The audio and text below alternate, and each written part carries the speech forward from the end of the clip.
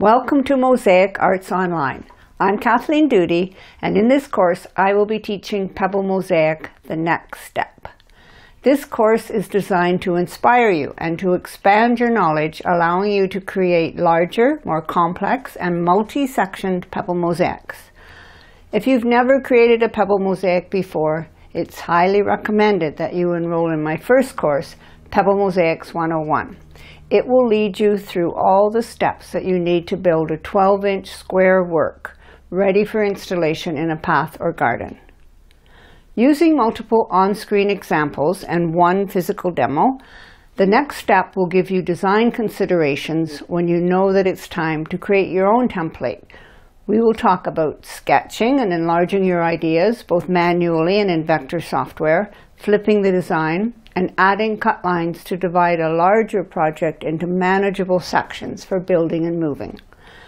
Using the example of the threshold mosaic that I created and is now installed at the Ruins project in Pennsylvania, we will examine how the template for this work was created and printed piece by piece at 100% and ready to set up. In this presentation, I will show how the materials were used to build the 6 molds that make up the design. We will go through casting the pieces in 2 stages, as well as tips on how to pack and move the sections that have been built. After a photo demo of the installation at the Ruins, I will illustrate a step-by-step process showing how to install a 36-inch diameter light traffic mosaic. Finally, I'll demonstrate to you how to use corrugated plastic and small wood blocks to build a 15-inch diameter circular mosaic, a perfect size for a stepping stone.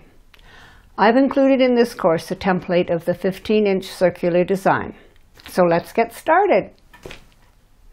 Kathleen, thank you so much for coming to Mosaic Arts Online and bringing this second course that is really a follow-up to your Pebble Mosaics 101. Now we have the next step, more of your knowledge. Well, it's great to be back. Yes. So tell us a little bit about why we designed this course this way. It was really up to you to figure out how you could share this knowledge without you working for 5 weeks here in my studio trying to make a larger mosaic. Yes, that would be difficult. Yes.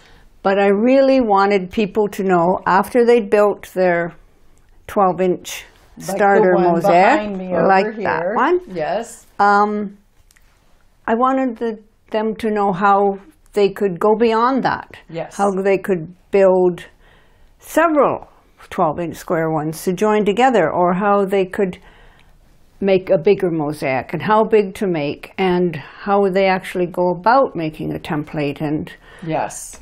And when is it too big to make in one piece? To make it one piece. And that is everything you go over. And this is strictly a presentation style course. There is no making of a mosaic in this course. She does build this mold on camera from beginning to end, and she gives you this template in the course. So you can, if you have taken or know how to do Pebble Mosaics, or you've taken her course, then you could jump right into this one or something larger, correct? Correct. And this is quite a fun mosaic to make. I've made a couple of them, and we'll have a yes, photos there are of them. A couple of them in the course, so you can see the pictures. So how successful do you think people can be once they've taken your first course to really dive into this?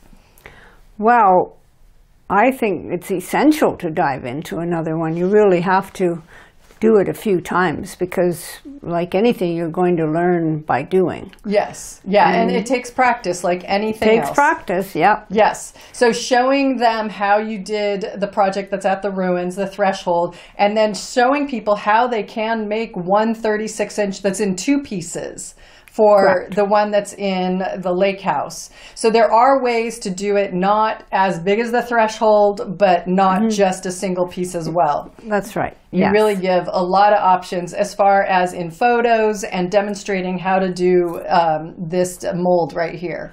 Right. And then you can reuse the materials, and you can make a whole stepping stone path if you want. Oh my God.